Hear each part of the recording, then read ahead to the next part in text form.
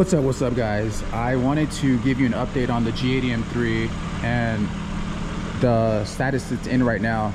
So as you can see, I don't have a lot of light going on, but as you can see, I got the CSL front grille, then I have the yellow DRL angel eyes in the front, and I think the yellow DRL angel eyes really give it like this really menacing, almost like a mean type of look to the front end.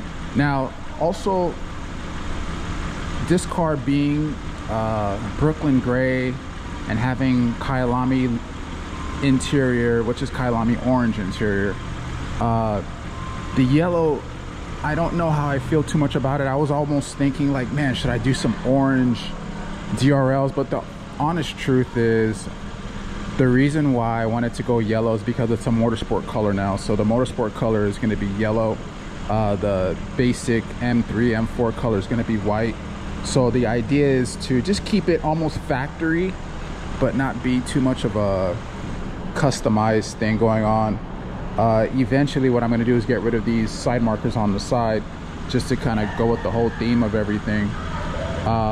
The front end has carbon fiber grille, carbon fiber air ducts, but then we have a gloss black front lip. And the whole point of having a gloss black front lip is because the entire car really is gloss black wheels, gloss black side skirts. So I have a lot of carbon fiber pieces coming in. So my idea for this car is not to be like a fully modified carbon car, but really just to complement the gloss black that's already there. That's why right now so far I have gloss black going on.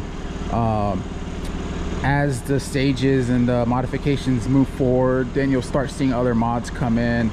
I do have something coming in for this right here. I actually didn't like how, no matter how much you clean this area, if you don't put a certain amount of wax or whatever, this can actually start to discolor.